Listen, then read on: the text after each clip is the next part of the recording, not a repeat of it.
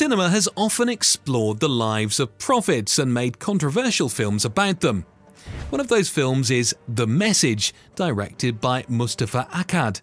Originally titled Mohammad, Messenger of God, the film depicts Mecca in the 7th century and narrates the history of the beginning of Islam and the life of Muhammad, the prophet of Muslims.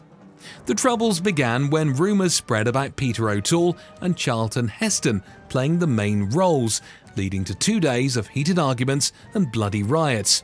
Even King Faisal of Saudi Arabia, who was supposed to contribute $60 million to the film's production, withdrew his support and refused permission to shoot the film in Mecca and Medina. As a result, Akkad had to move the production to Morocco and received financial assistance from Colonel Muammar al-Qaddafi, the leader of Libya. Due to some Muslim groups considering the film's original title as an insult to Islam, the film's name was changed to The Message.